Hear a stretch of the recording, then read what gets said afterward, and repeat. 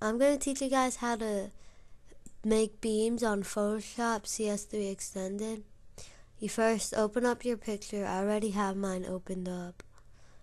Okay, and then you go to make a new layer by going Layer, New, Layer, and then just click OK. And then go to your pen tool, which is located on top of your text tool. And then you just click,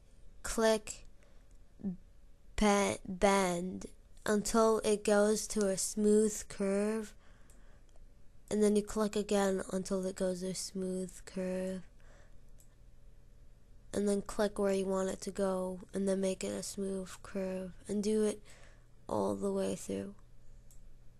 It's really hard at first, but when you get used to it, it becomes easier.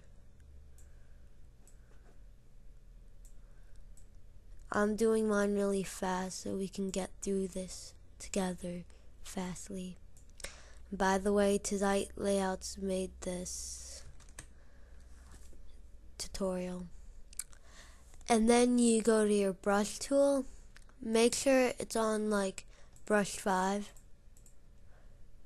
Okay, and then you go back to your pen tool. You right click and click stroke path. Make sure simulate pressure isn't on, and make sure it's on brush, and then click OK.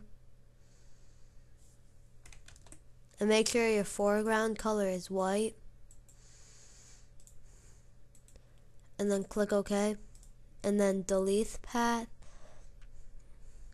and then right click again and delete your path. And then go to layer, layer style, blending options. Do an inner glow and outer glow, and then you can mess around with the options. Like I usually make mine big so it's noticeable, like that. And then just erase the parts you don't want. And then you're done. I'll just finish it, but you guys can stop watching after this, just to show you how it looks.